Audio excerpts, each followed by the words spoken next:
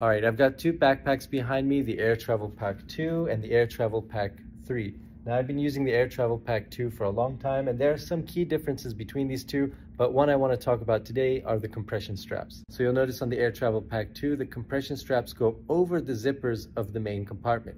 They've changed that in the Air Travel Pack 3 because people were complaining that you couldn't open the main compartment without undoing the compression straps. They've got these new magnetic compression straps, which are great, and they don't cover the main compartment. But one drawback of that is they don't do as good of a job of compressing, and two, they're not as good for security. So if you just happen to be walking around any given major city, you might not notice somebody getting into the main compartment of your bag. So those compression straps have two jobs. One is to actually keep everything nice and tight and compress the bag, but two, they also add a little added layer of security that might come in handy depending on where you're traveling.